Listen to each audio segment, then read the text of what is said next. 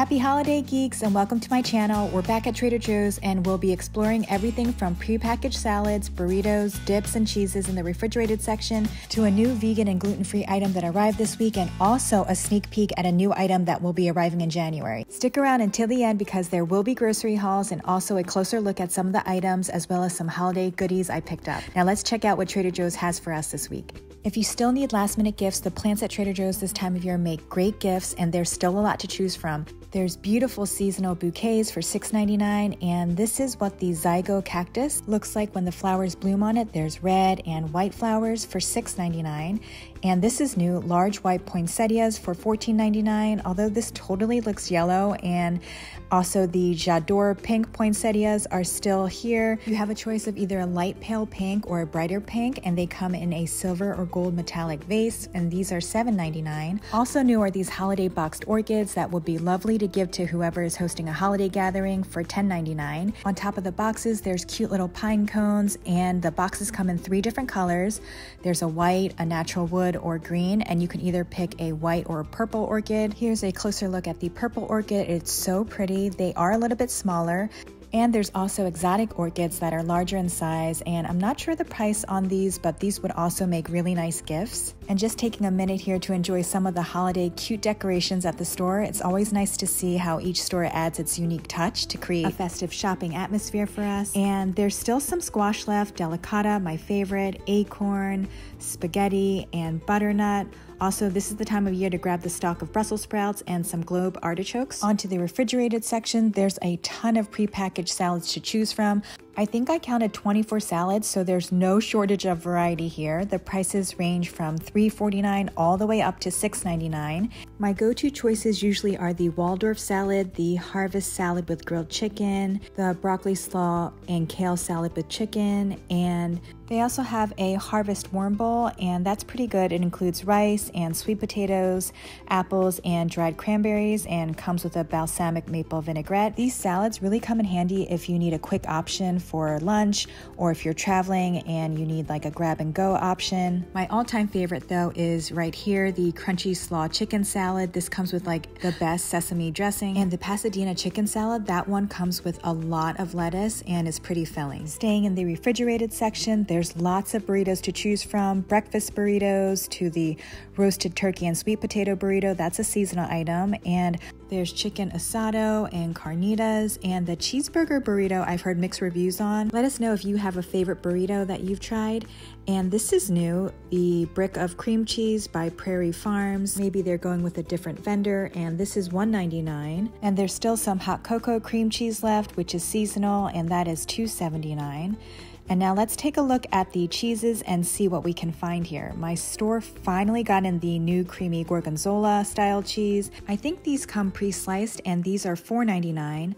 They also have the fromage pavé still for $6.99. This is the best time of year to get cheeses because they have such a wide variety, especially a lot of the seasonal cheeses come out. There's such a wide variety of different types of brie to choose from, and there's also lots of Gouda. There's also a lot of hummus to choose from at Trader Joe's, but actually they got rid of some flavors, it seems. They used to have an eggplant hummus and a horseradish hummus. Do you guys remember those? And the roasted red pepper hummus, I know a lot of people like this. That's $3.49.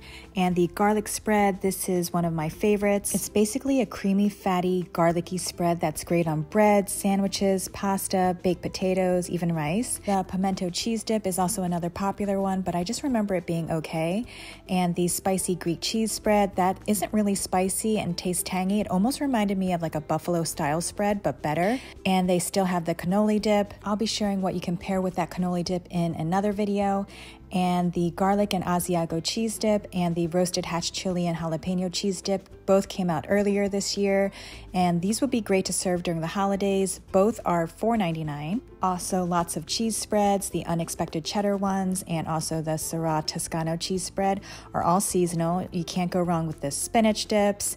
And then there's also the 2 onion dips. One is vegan, and also the tzatziki dips also have a regular and vegan option as well. Now moving on to the freezer section. section. I keep checking every week for the Korean kimbap, and to this day, I still haven't found it, and I've checked all the local stores nearby, but I don't know, I guess they sell out so quickly, but I still keep checking every single time I go. And also I heard that the same supplier who makes the kimbap is going to be selling at Costco starting next year, so keep an eye out for that if you shop at Costco. And now for the new item of the week is the tofu sheets, which is also known as Japanese yuba, and you can add this to stir fry or soups or curries or use it as a wrapper. And let's take a look at the nutrition facts. It's 150 calories per serving, 15 grams of protein, and it's low in sodium and made with only 2 ingredients, which is nice to see. It's just soybeans and water, and you can microwave them, and these are $2.99. And I just quickly wanted to show you that you might have already tried the tofu sheets without even knowing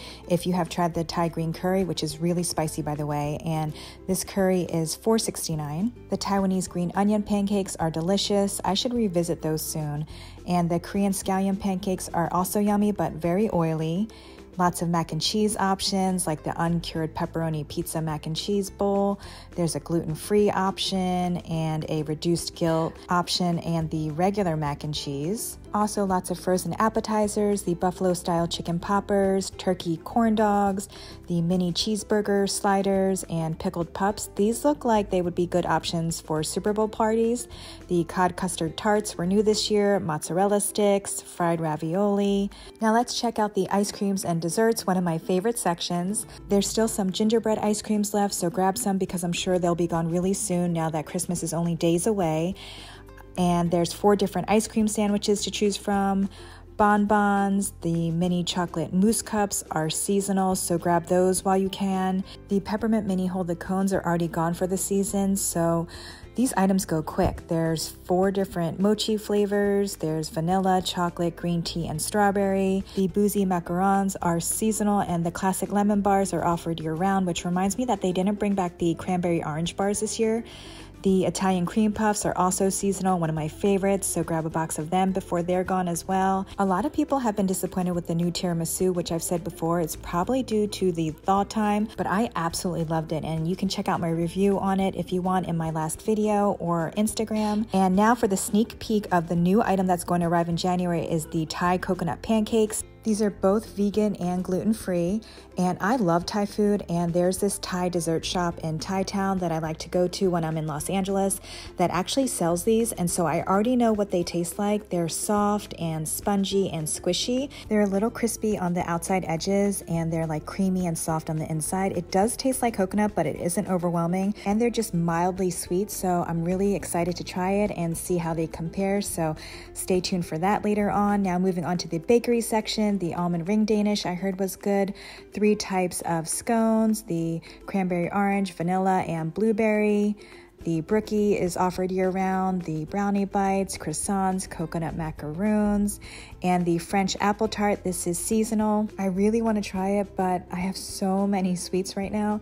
The raspberry croissant, that is new this year, and the apple crumble pie. So one of you mentioned in the comments that this pie, which is one of my favorites, is going to be discontinued, and I found the article online, and it was kind of confusing because I don't know if they meant that this will no longer be offered in January next month, and it's only here until December 31st, or if it's going to be discontinued entirely next year. So then I tried listening to the Trader Joe's podcast, which is where the article said they got their information from, allegedly, but there was no mention of it, so hopefully it remains a seasonal item. That's it for shopping this week. Let's jump right into this week's haul, starting with an Aldi haul. I happened to shop there first this week, so I just picked up my staple item kale, which I usually get from Trader Joe's every week.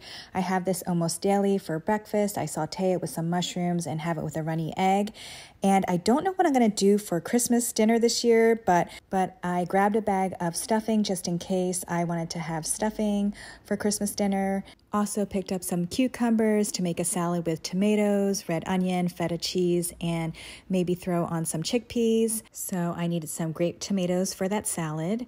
And then also the MV apples, which are my favorite. They were so cheap at Aldi. They were $3.19, so I couldn't pass it up, even though they never taste quite as good as the single ones sold at Trader Joe's. And I also wanted to try these tater tots because I saw this on another YouTuber's haul and they said it was really good, which I'll be reviewing in this video really soon. And the melting wafers, this is a first-time purchase. I think I'm being overly ambitious. I thought I would make white chocolate dip pretzels with these, but honestly, I don't know when I really will have the time, so these will probably be sitting in my pantry for a while. Also picked a bag of marshmallows because I wanted to supplement the peppermint marshmallows that I got from Trader Joe's to make Rice Krispie treats. And then I picked up brie, which is the first time ever, guys. I never used to like brie. Like when I was at a party, I would always pass on it. But after taking a long break from it and then sampling it again at Trader Joe's this year, I started to kind of like it. And for the price and size, I couldn't not get it, especially because I saw a recipe of a grilled cheese sandwich with brie, pear, and prosciutto. So I used the Harry and David Comas pears and paired it with the prosciutto from Costco. And the other half of the sandwich, the right side, I used a sharp cheddar, which actually didn't taste really sharp after it melted for some reason. And I wanted to show you guys the tater tots. So let me preface this by saying I've never really been a fan of tater tots. Even as a kid, I thought they were always too greasy, and then the shredded potatoes on the inside always tasted undercooked and too flaky, so I just never cared for them. But man alive, these are literally the best tater tots I've ever had in my life. The bag says that it comes pre-fried, and maybe that's why it tastes so good. I don't know. I put them in my air fryer at 370 for about like 12 to 14 minutes, and they literally taste like little hash brown nuggets. They're super crispy. I mean, they taste like something you would buy at a fast food place or a festival. I can't believe how insanely good they are. I'm definitely going to grab another bag. And for my Aldi shoppers, I want to ask you, is this a year-round item that I've never known about, or are these a seasonal item? And now moving on to the Trader Joe's haul, I picked up some tamales because I haven't had them in a long time and they just sounded good, so got some of those. Picked up some carrots to munch on with my hummus snack packs that I got last week and still haven't opened. And I'm back on my edamame kick, so I grabbed another bag this week. Also on my tofu kick again as well. I usually get this a lot during the winter time. I like to either saute it or add it to soups. And I needed some lettuce to make a salad.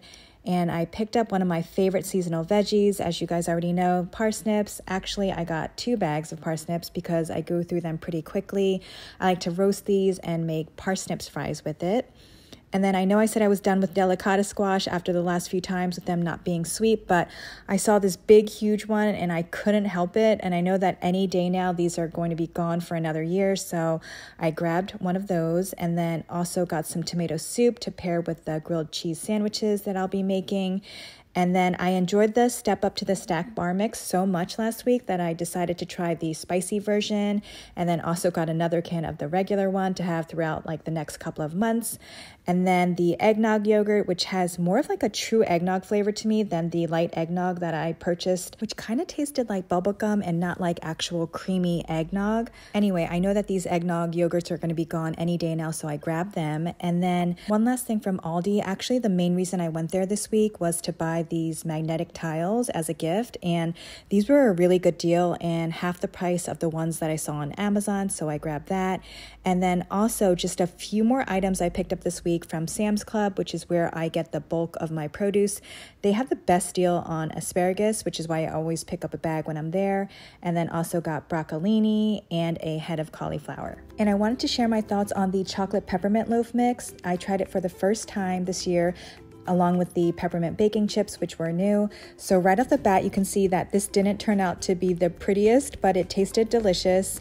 I've seen a lot of people use these peppermint baking chips in their cookies, and they came out totally intact and not melted. So I'm not sure what I'm doing wrong. I'm assuming they bake the cookies at 350 degrees, which is the same temperature as this loaf. So I'm not sure why, other than maybe the longer baking time, why these chips melted and kind of exploded everywhere. If you guys have have any tips though, please let me know, because I have almost like a full bag of these peppermint baking chips left. And then also just sharing some cookies I baked for a potluck. This was my first time using cookie cutters, and I had so much fun making these that I think that these might actually become a Christmas tradition I might take on. My sister used to make the best Christmas cookie assortment, and she made it from scratch, which hopefully she'll get back into sometime. And then also made some gingerbread scones for the potluck with the lemon drizzle on top, but I totally forgot to record the end result. And out of the 3 things that I bought to the holiday potluck, the cookies, the chocolate peppermint loaf from Trader Joe's, which I thought would be the fan favorite, they actually like the gingerbread scones the best. And this is random, but I went to Starbucks and I had a gift card I had to use up, so I picked up a pumpkin cream cold brew, which I'm surprised they still carry because it's no longer fall, and also the cranberry bliss bar, which I tried for the first time. This was so sweet that it didn't taste like anything, if that makes sense. It just tasted like pure sugar. I couldn't even taste the cranberries because the icing on it was so sweet that it just kind of took over the entire flavor profile of the bar, so that's a one and done. And then I stopped by Porto's Bakery, which I've mentioned a few times before in other videos. It's a local bakery in Southern California that has a few locations. A friend mentioned that they have seasonal items right now, so I picked up an oatmeal raisin cookie, a chocolate chip cookie. They have those year round. And of course I had to get the adorable gingerbread cookie, and then also had a pumpkin muffin with a crumble on top, which was so good, and also a pumpkin cheesecake, which was absolutely delicious, mainly because it wasn't overly sweet, so I could actually taste the pumpkin.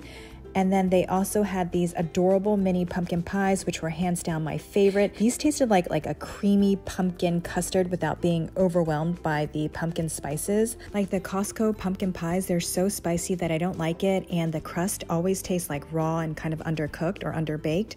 But these were amazing because the crust tasted like a cookie, and they also had a crunchy texture like a cookie. I loved it so much that I went back a few days later because I wanted to have this for Christmas dessert, but they were already sold out for the season. I was wondering why they had it so late in December still, but of course they're now gone. All right, geeks, that's it for this week's shopping, hauls, and goodies. I'll be taking a break next week, so there won't be a video, but I wish you all a joyful holiday season, whether you're celebrating Christmas or any other festive occasion. And if you enjoyed this video, please give it a thumbs up, which really helps my channel. Please subscribe if you're new, and follow me on Instagram and TikTok. Thank you so much for watching. Until the next video, ciao guys.